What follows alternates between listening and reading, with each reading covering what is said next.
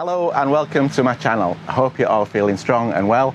In today's vlog we are going to have a look around Holmfirth. That's where I am right now. I'm just in the local park. We're going to go into the centre, have a little bit of a nosy round. So I have picked a brilliant day for it. The sun is shining and it doesn't look like it's going to stop sometime soon, so it's going to be a hot one today. Now I thought I would start with the oldest building in Holmfirth, and that's right behind me, and it's known as the Told Towser. And I think that is old dialect, old Holmfirth dialect for the old jail. It was originally built as the church lockup, so you can imagine it's had a lot of people in there, and usually it was locals just thrown in there for drunk and disorderly. But one of its most famous inmates, if you like, when it was a jail, was the Reverend Edmund Robinson, and he was investigated for performing weddings without a license, without a wedding license, and he was obviously pocketing the money. And so he was thrown in here, which was ironically the church lockup at one point, but then it became a jail. So he was thrown in there and then further investigated, and they found out that what he was doing with the money was he was coin clipping. And we know a little bit about coin clipping if you've been following my vlogs. So he was taking the edges off the gold coins and then getting them made into other coins. So he was found guilty of coin clipping, and he was hung over at York for coin clipping. So that's a little bit of history with this building, the oldest building in Holmfirth. Now, I just want to say thank you for all the kind words regarding my last vlog. If I was American, I would say you guys rock, but I'm not, so what I will say is you'll do for me. Now, talking about your comments, Border Rambler, he gave me a lot of encouragement regarding my last vlog, and he also did say that I should be very close to last of the summer wine country, so be careful what you wish for, Dave. So I thought, why not come out to Holmfirth and let you guys have a look. So we are going to have a look at some of the last of the summer wine stuff, but it's not all about last of the summer wine. Holmfirth, of course, goes way back, and there's some other things that I've found out that you might be interested in. So let's go down into the centre of Holmfirth. How dare you? So let's go down into the centre of Holmfirth and have a look around and see some of the last of the summer wine buildings, and then we're going to make our way out of the centre and go for a nice little ramble. I'm going to try and talk to you in between the traffic, hopefully. Now, for those of you that don't already know, Holmfirth is in the heart of the Holme Valley and just north of the Peak District.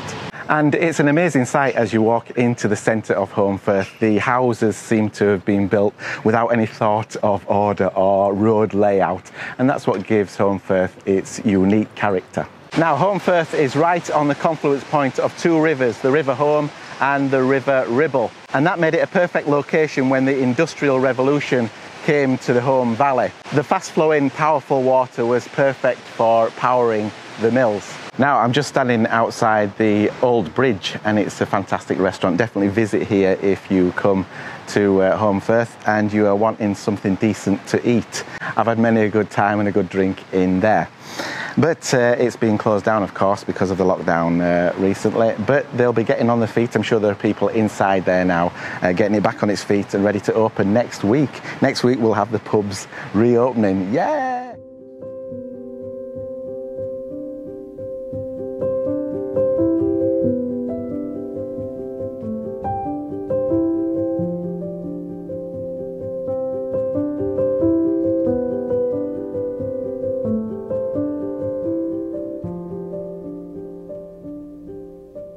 Here's another famous place that you need to visit if you do come to Holmfirth.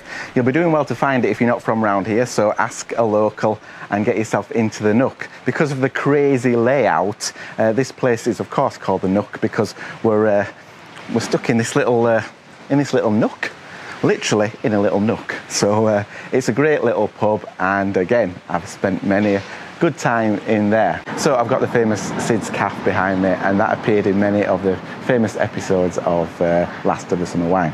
Now, because Holmfirth is right on the confluence point of the two rivers, it left it prone to flooding, and there's been many floods over the years in Holmfirth. So we've got the famous wrinkled stocking, Nora Batty's place, behind me, and called the wrinkled stocking, of course, because Nora always had wrinkled stockings.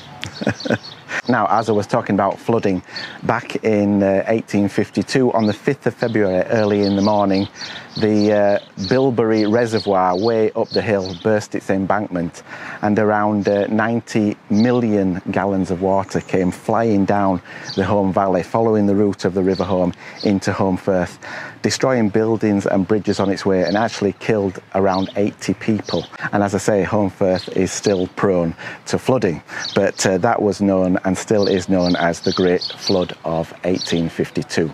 So another look at the wrinkled stocking there from across the river. Now, I did promise you early on we would go for a ramble, and we're going to go for a ramble to a spot called Upper Thong. There's quite a lot of thongs around here. There's Upper Thong, Nether Thong, Thongs Bridge, a lot of thongs around this area, but we're going to take a trip up the hill to Upper Thong. So I hope you're enjoying the vlog so far. If you are enjoying it, give me a like, of course. Consider subscribing if you like this sort of thing. Now, we've had a look down there in the village of Holmfirth, and I thought I would bring you some of the feel of the village and some things that happened before all of the last of the summer wine stuff. So I'm making my way up towards Upper Thong. Now, in the early 1900s and stretching right into the 1950s, Holmfirth had its own zoo and pleasure grounds, believe it or not. So, and they were really famous people. There were swings, there was a roller skating rink, all sorts of stuff going on there.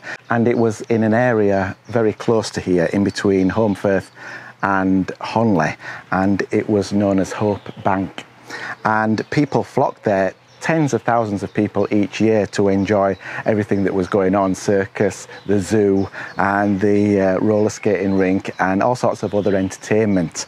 So there were a lot of entertainers that lived around here. And also, if you haven't heard the story of Fenella, when the tiger came to live in Holmfirth, I'll leave a link to this story. It's a true story about a lady that used to walk a tiger around Holmfirth, around outside the school buildings way back. Like I say, I'll leave a link. It's worth reading, and it's a true story about a tiger that actually lived here in Holmfirth. So yeah, check that out. So yeah, Holmfirth, famous for a lot more than just last of the summer wine. Now, talking about last of the summer wine, we are here now at Upper Thong at St John's Church, and we're going to have a look around because this is the final resting place of the famous Compo, Bill Owen, and Peter Sallis, who of course played Cleggy. So I'm going to look around here. It's a lovely churchyard, and I'm going to see if I can find the final resting place of these two famous characters from last of the summer wine. So not very difficult to find the final resting place of Compo, Bill Owen, and Peter Sallis, who of course played Cleggy. And he was also famous for the voice of Wallace and Gromit. So what a wonderful final resting place for these guys, looking out over Holmfirth and Upper Thong, the wonderful Yorkshire countryside which they'll have enjoyed while recording that wonderful series, Last of the Summer Wine. Now, Roy Clarke, who wrote all 295 episodes, and Peter Sallis, by the way, appeared in all of them, he said that the last one would be the last one, so there will be no more Last of the Summer Wine. But it's a great series to buy or download if you get the chance to. You'll get to see the Yorkshire countryside at its best, and it's very amusing as well. So the last episode was aired in 2010, and that seems to be it. So a wonderful place to finish this vlog. I brought you some views of Holmfirth, and I hope you enjoyed the other facts about Holmfirth. Holmfirth is not just about Last of the Summer Wine. There's a lot going on here, and I hope you've enjoyed it. If you have enjoyed it, give me a like. Consider subscribing. I upload a vlog every week, so if I don't see you through the week, I will see you in the next one. I don't know where I'll be next, but I know I want you with me. Bye.